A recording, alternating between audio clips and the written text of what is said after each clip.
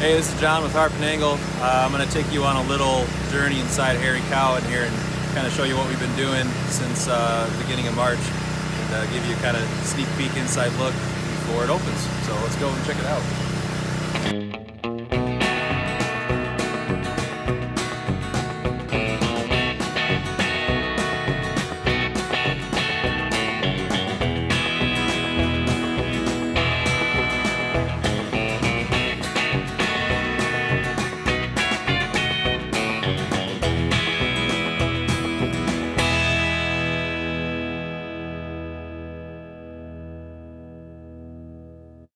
So here we are. This is Hairy Cow. This is going to be the main bar area here for the tap room.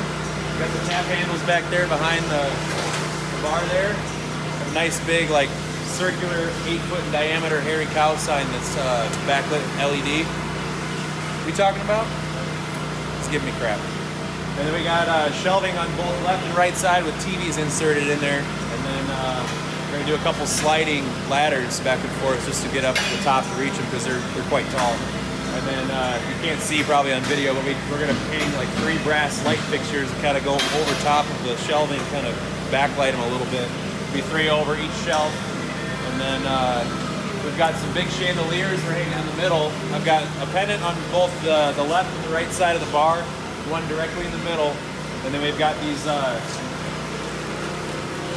chandeliers. They're about 4 foot in diameter once they're all put together, but they got like these little like brass ends on them. They're kind of black. You can see a picture here on one side here. You can see a little bit of like kind of the style of how it's going to look. So those will go in here. Got some other, it doesn't look like much yet, but we have some soundproofing veneer wood that goes in between all the rafters, and the rafters get painted black. And then we're going to do a bunch of lighting from the left to the right side. And they're kind of like staggered lighting, just kind of all over the place, kind of a little more artsy. And obviously stones going on the chimney. We got a 300-year-old, not 300 years, like 130-year-old wood mantle that we're going to put right on the top of the stone there. So it's coming along. Let's check it out. They're getting ready to pour the concrete pad for the patio.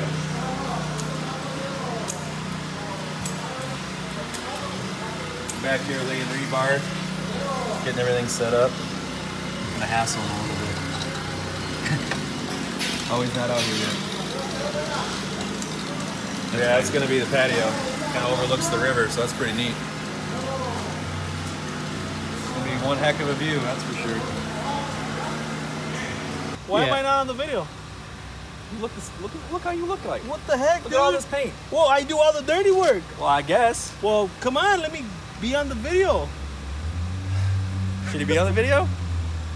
Hey, Gordo! Oh, it's just here, painting away, like he always does. Why are you repainting the ceiling? They didn't like it.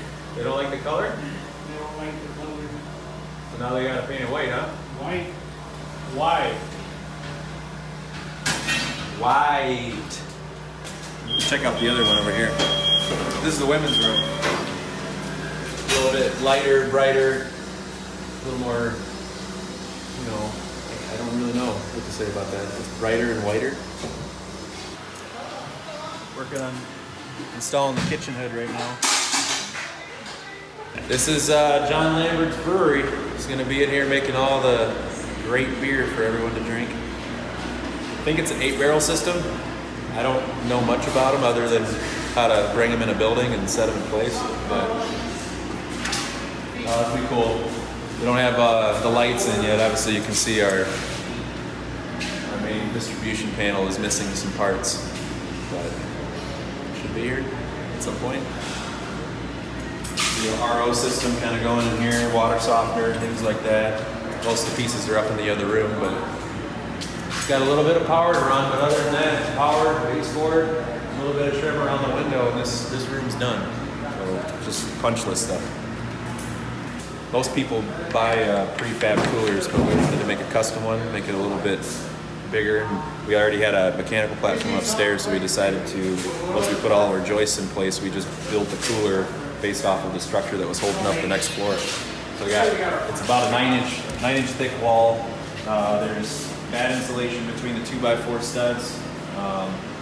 2 inches of foam on both sides, 5/8 drywall, and FRP all the way around. Got our explosion-proof lights, they're vapor-tight lights. So we don't have to worry about them blowing up and getting everywhere.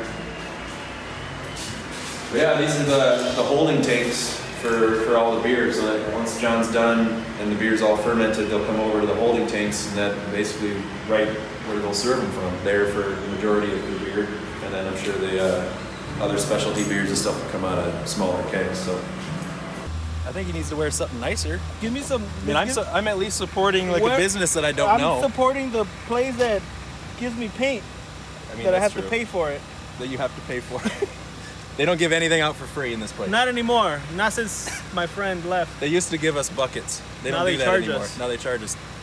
Now we have to wait. This video is for you to give us some buckets for now we have to wait videos. Longer period of time before you can give us more free shirts, man. These don't last very long, as you can see. Anyways, this is Robert. I'm John. Click the subscribe button below and the little bell icon to see more videos of us as we post and yell and fight and argue, whatever that is. At the end of the day, we love each man. other. I love you too, man. Yes. But thanks for watching the video. We'll update you some more. That's how you say that. Yep. Whatever he said. We'll update you as this project goes on. All right. Thank you.